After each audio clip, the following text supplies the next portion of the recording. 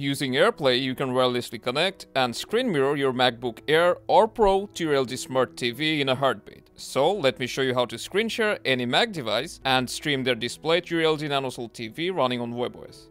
We are using MacBook Air M2 running on macOS Sonoma, but this process will work on any Mac device. First, it's recommended to connect both your Mac and TV to the same Wi-Fi to avoid any errors. Then we will make sure that AirPlay is enabled on our TV. You can do that by going to Home Screen and then going down to Home Dashboard. So we'll go to Home Dashboard and then tap on AirPlay to open it. If it's turned off, just tap here and it will turn on. Now that AirPlay is turned on, we will go to our Mac. Now we can open the control center on our Mac, then tap on screen mirroring. And here's our LG webOS TV, so we'll just tap on the device. And then we need to enter the passcode that you see on your TV screen.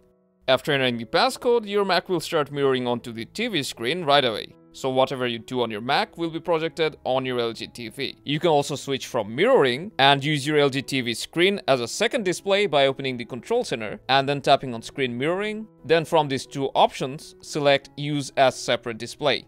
And as I said, in this mode, you can drag and drop any app or open window to your TV screen and use it as an extension.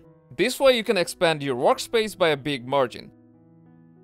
And whenever you want to stop screen sharing, just open the control center again, tap on screen mirroring, and then tap on LG TV. Or you can simply take the magic remote and press the home button or the return button, and screen sharing will stop. So that's how you screen share any MacBook to your LG Smart TV. If you found this helpful, stay tuned for more and I'll see you later.